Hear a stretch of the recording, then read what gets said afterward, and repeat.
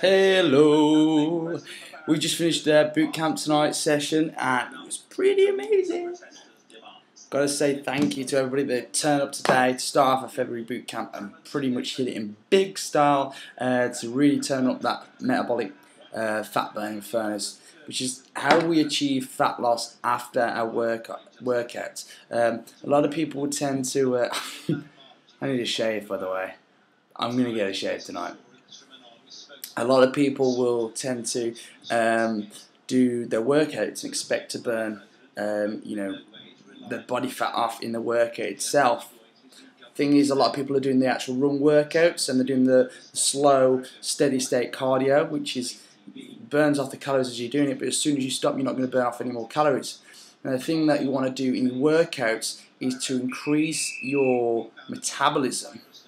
And you do that by working out really hard and not doing like long, boring cardio that lasts further than 45 minutes. And after that workout itself, you're going to keep burning. You're going to keep burning more calories and burning off that body fat percentage after the workout, which is pretty neat stuff that you want to achieve. In fact, in our boot camp workouts, we increase our metabolic rate by for the next 48 hours. It's on a real high burner, which is pretty cool. And ways to do that is to start doing more resistance-based exercises. We call it metabolic resistance training at boot camp, where it might be, and ladies work, they respond really well to this, is bodyweight exercises, things like squats, push-ups, and lunges. Fellas work really well with this as well, but because they tend to have more testosterone, adding like a kettlebell or a resistance band into that workout works really effective for them as well. So doing these exercises can really, really work for you to burn off that body fat percentage. Now, I've just finished watching The Biggest Loser, which is a load of pants. Now, a lot of people are really hyped up about it at the moment, especially this time of the year when people want to achieve more fat loss results. And are you one of those people as well that have set your New Year's resolution and have stuck to it? One thing that we do at boot camp is we set goals, but then we go get goals. We don't just set the goal. We call it goal getting. And goal getting, all it takes is basically setting your goal, but then you mix it with taking action. Putting the two together, you got yourself goal getting, which is a lot more, 10 times more powerful than just setting a goal. So that's what we're really big on at camp. So what do I want? The Biggest Loser.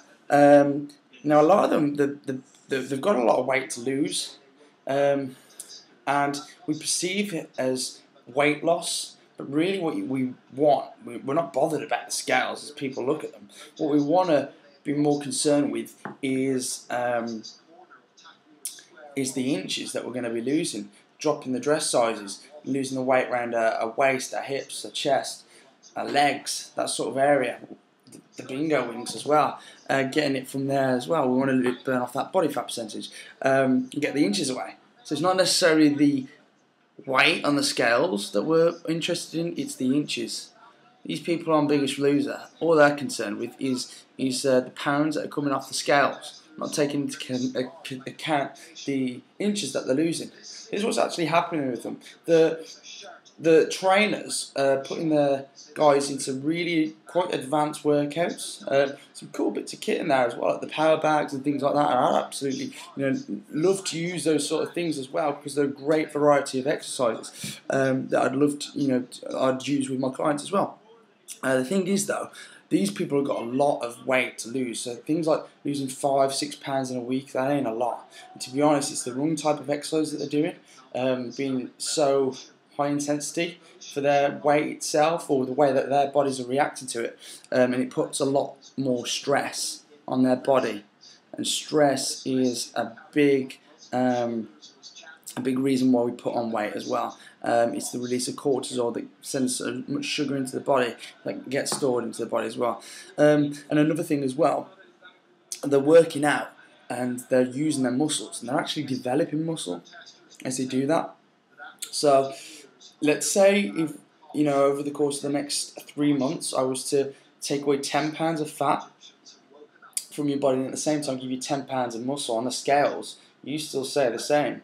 But because that 10 pounds of muscle is a lot smaller than the 10 pounds of fat that occupies more room on your body and it pads you out, but the way they're saying, this stuff is going to give you more inches, this fat is going to give you more inches, whereas this slimline muscle is going to be a lot more slimmer on your body and holding nice and taut and tight. But the way they're exactly the same. So these guys in Biggest Loser, you're not burning, you're not seeing as much on the scales, but it's not taking into account the muscle that they're putting onto the body, and they will be doing that because the exercise, the resistance exercise that they're doing, they certainly will be putting on muscle, which is fantastic because you're putting muscle on your body. Muscle is the only tissue that is going to burn fat when you're resting, basically. 1 pound of muscle per day on approximately is going to burn 50 calories. So take that 10 pounds of muscle that I've just put on your body.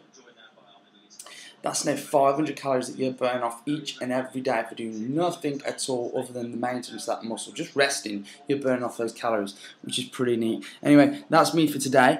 I've got to show you this because it's horrendous and I am going to shave it off. But that was me about 5 years ago. What happened? Stay awesome.